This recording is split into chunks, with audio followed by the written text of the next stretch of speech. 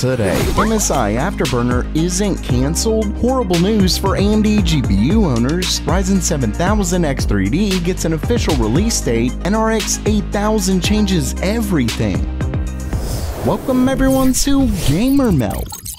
First up for today, there was a recent scare that one of the most popular overclocking tools, MSI Afterburner, could be cancelled. The story came from a forum post on the Guru 3D forums, where the developer of the app claimed the project has been semi-abandoned by MSI. According to him, the obligations under their contract have been halted for nearly a year due to war and politics. See, the developer is a Russian nationalist, so it's obviously a reference to the Ukraine war and the sanctions that have been put on Russia. He apparently worked on it for 11 months after that, but hasn't been happy with everything. So it's been pretty scary, as it sounded like it could be over. The developer himself went as far as to say that the project is probably dead. Well, according to a report from PC Gamer, MSI has assured them that they, quote, fully intend to continue with MSI Afterburner. That MSI have been working on a solution and expected to be resolved soon. And in another statement to WCCF Tech, they make it clear that they're trying to solve the payment issue. So that's good, but if you're hoping to get support for AMD's new RDNA 3 cards, it may be a while longer.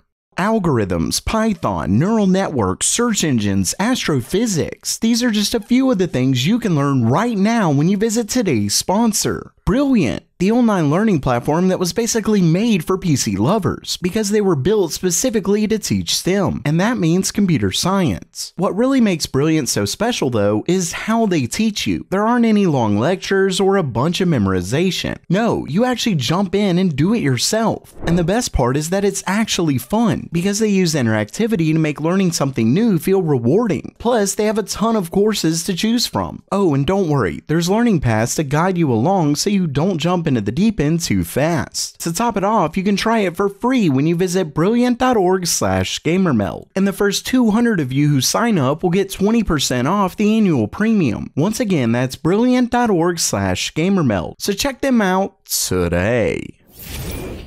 Next up for today, AMD looks to have yet another major issue with some of their GPUs. In a new video by a GPU repair shop in Germany called ChrisFix, the owner shared some disturbing information, specifically that he's seen a massive influx in dead RX 6800 and 6900 GPUs. According to the video, out of the last 60 RX 6800 and 6900 cards, 48 have died with the same exact issue, with all 48 cards having been received in the last 3 weeks. As far as the issue itself, it was apparently a shorted SoC and memory rail. What's worse is that the problem can't be fixed. The owner later shared some images of some of the damage, and as you can see, it's bad. I mean, the GPU is cracked pretty badly. He didn't mention what models were affected, but the one card that's shown is a reference model. As far as the cause, we can't be sure, but according to the video, the one thing he found in common with every card is that they use the newest Adrenalin 22.11.2 driver. Now, this is obviously just one repair shop, so this is of course anecdotal. Plus, we haven't heard anything from AMD, as they're likely looking into it right now, but it really doesn't look good, especially given the recent issue with AMD's newest 7900 XTX GPUs. Either way, this kind of thing does always take time, and of course, I'll keep you updated on it as new information comes out, so make sure to subscribe so you can stay up to date on that, as well as all of your favorite PC hardware news.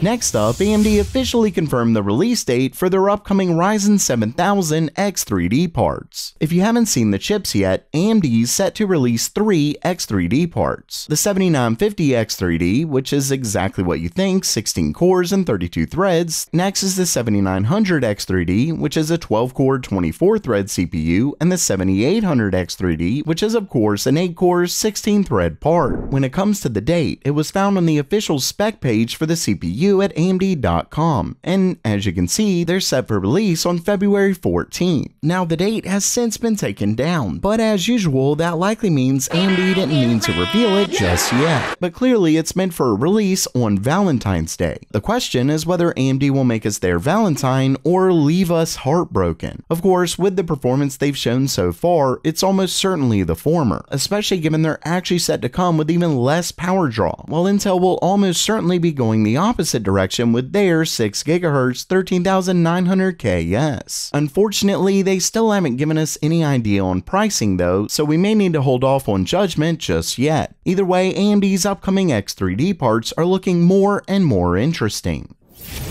And lastly for today, there's a really big story on AMD's next-gen RDNA 4 GPUs. So that would be their RX 8000 cards. Now, of course, their 7000 cards were just released, but AMD is hard at work on their next-gen already. So early leaks like these do happen, and this one is quite interesting. The story comes from Red Gaming Tech, who went over what he's been hearing about the upcoming cards. For starters, he claims that RDNA 4 will once again not have dedicated compute cores like NVIDIA's Tensor cores. They can still do matrix multiplication, but they're just a part of the regular cores. With that said, according to more than one source, next gen will get double the performance in this type of math. So that's definitely a jump, but that's not the big news. According to the story, RDNA 4 will be going 3D. Apparently, AMD plans to keep the current model where there's a GCD for the GPU and MCDs for the memory. But the big change comes in that GCD. Instead of using one die for the GCD, AMD is apparently set to stack multiple dies on top of one another, meaning this would be the MCM GPU we all have been hoping for. Remember that multi-chip module designs are set to be the future because it allows chip makers to combine smaller, high-yield chiplets into one big chip. This makes scaling up much easier and drastically brings down the price. And while RDNA 3 is an MCM GPU, the actual cores and all of that are on one die. Next gen would separate the GCD into GCX chips with up to 3 coming with Navi 41, and each GCX would have 48 compute units, so that would make Navi 41 get 144 compute units, which is a huge jump over the current number of cores. Basically, next-gen GPUs are already gearing up to be quite exciting.